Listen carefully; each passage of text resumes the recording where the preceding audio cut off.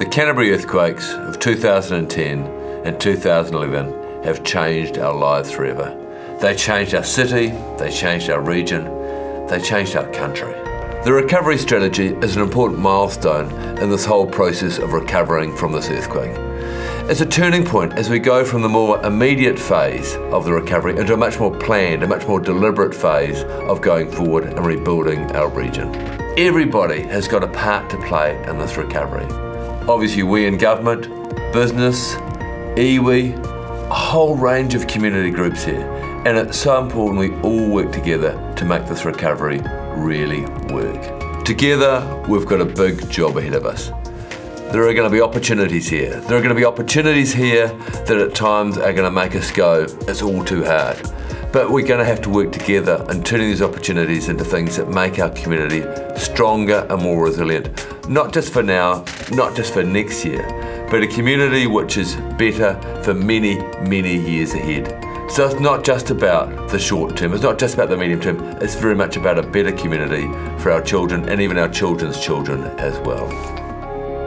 The Canterbury Earthquake Recovery Authority was established in March 2011. The recovery strategy provides direction and coordination of recovery work by establishing a common vision, goals and priorities for recovery actions across government and councils. It also sets expectations about the phases of recovery. The strategy will be implemented through the programs of work outlined in the document. The recovery strategy has statutory effect, which means it now forms part of many existing planning documents relating to Greater Christchurch. Greater Christchurch means the districts of the Christchurch City Council, the Sutton District Council and the Waimakariri District Council, and includes the coastal marine area adjacent to these districts. The recovery strategy identifies 6 interlinked components of recovery. Economic recovery includes investment, business, labour market and insurance liaison. Built environment includes land, land use, housing, buildings, transport and infrastructure.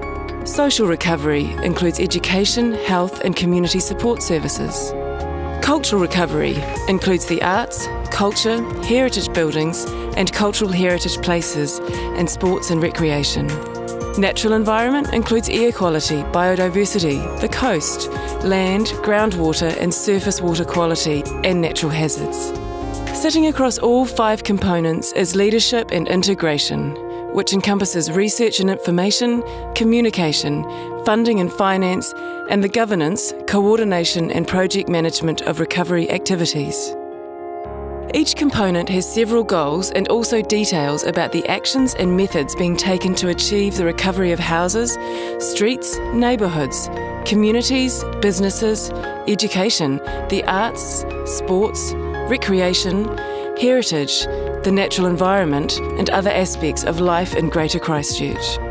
Hundreds of ideas and suggestions received through community and stakeholder engagement have helped inform the recovery strategy.